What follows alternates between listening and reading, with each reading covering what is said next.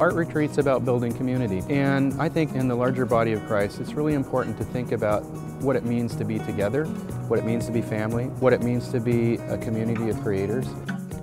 And the first part of that is getting to know each other. So we gather all the art majors and minors if they want to come, and we just hang out, do art. College fragments people. It sequesters them into groups, so you get freshmen in one group and sophomores in another group and seniors in yet another. And we forget about class when we come on retreat. We do art, we talk to each other, yeah, we just celebrate.